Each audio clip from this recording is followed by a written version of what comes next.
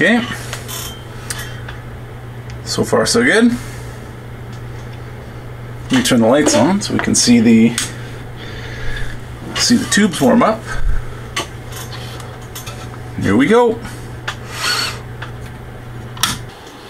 Hey guys, welcome back to the preamp build. Well, we've reached that point in the assembly. It's time to fire it up for the first time. It's exciting and scary all at once. On one hand, I'm really looking forward to hearing how it sounds. On the other hand, I don't want to see 3 weeks worth of work go up in smoke on the workbench, but I have to turn it on at some point. So I'm going to set a few dip switches, reposition the camera, and we'll fire it up and see what happens. Alright, let's get started. Okay, so what's going to happen is, when we turn it on, this preamp shorts the signal path to ground. The 555 timer basically sets about a 30-second delay, after which the relays are energized and the signal path goes to the outputs. So, problems can arise either when we plug it in, when we initially turn it on, or when the relays actually click. So we'll we'll see what happens. Okay.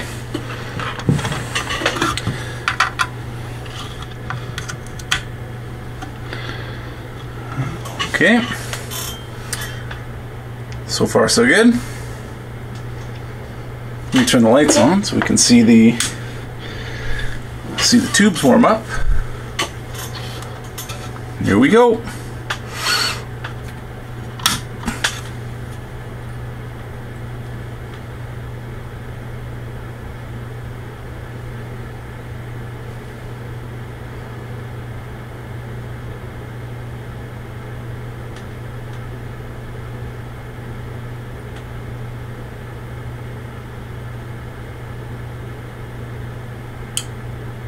All right, both lights are on. Signal path is good, at least we think. Okay, on to adjusting some voltages.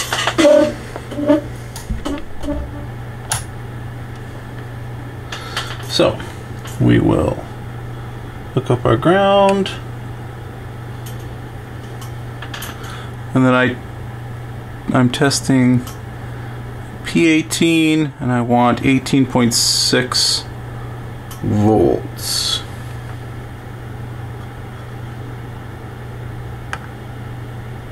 A little bit high.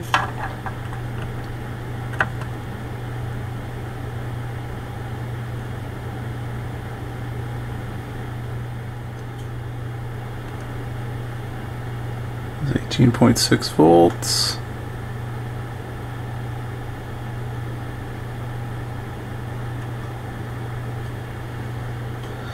And the next one is this bottom pot.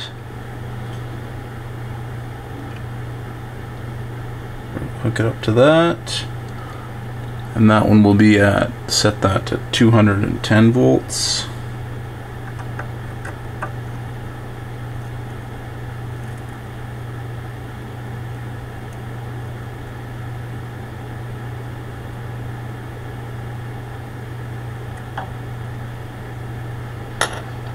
It's 210 volts.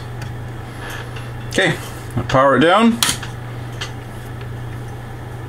Let it sit for 10 minutes, turn it back on, check it all again, and then we'll move on to testing.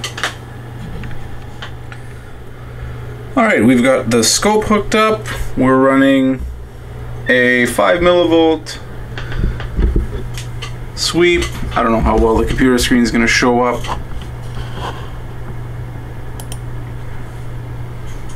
We do see signal at the output,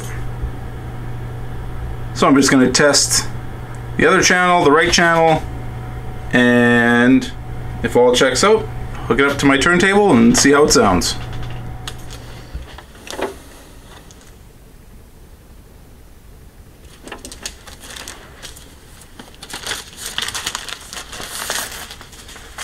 Still kind of nervous, even though it tested, even though the test checked out.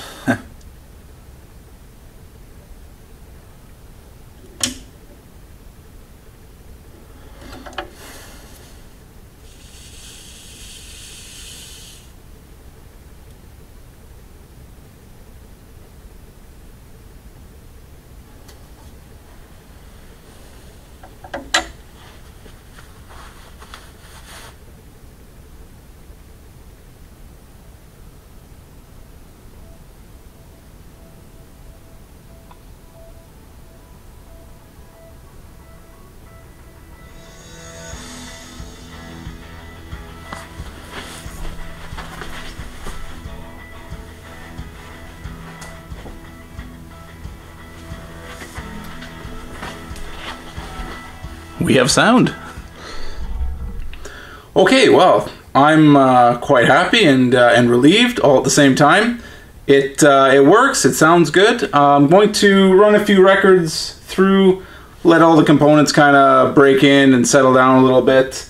And then I want to do some critical listening, and I want to do an actual blind listening test to see if I can spot the difference, and maybe I can convince a few other people to participate in the test as well. So until next time, see you later.